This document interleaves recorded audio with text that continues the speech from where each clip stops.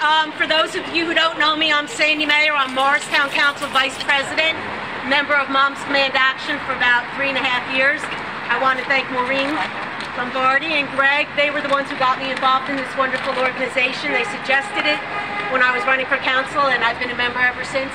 Fern and Teresa embraced me and really taught me everything about Moms Demand. So I was going to stand up here today and sort of rant like I did at last week's council meeting about gun violence, but everybody here has the exact same feelings that I do. We're tired of it. We're sick of it. We're sick of the assault weapons. We're sick of our children being attacked in school, hospitals, synagogues, churches, malls, everywhere we go, doctors' offices yesterday. It's time to stop, and the only way we're going to make change in this country is if we elect the people who will make that change, who are not emboldened to the NRA for their campaign to get their job back.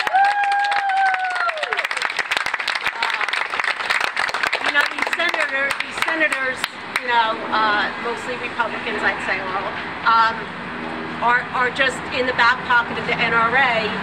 For what reason? Because they like their job. They like their cushy job where they get to hang out in Washington and, I don't know, do what? Not help us with gas, not help us with baby formula, not help us with gun violence at all.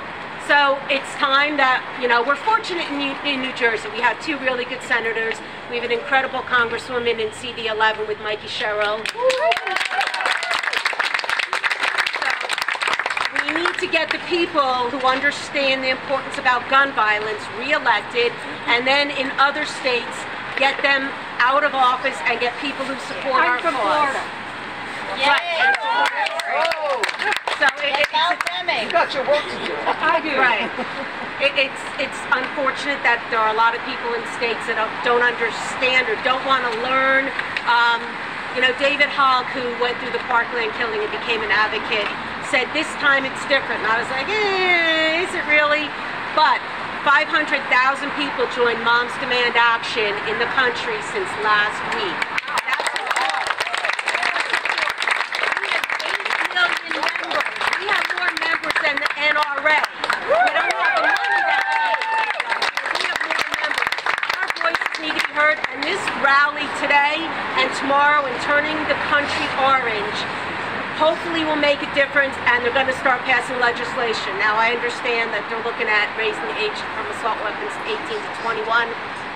To me, first step, not good enough. There's no reason for having an AR-15, except that you're going to mow down a bunch of people for whatever gratification you get from that. So it's time we just banned assault weapons right there, ban assault weapons now.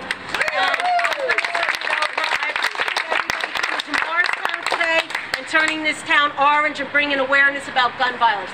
We need that. The ribbons are going to stay up for a week. We'll take them down next week. But I'm going to turn it over to Teresa, who everybody knows. Yeah. And she's going to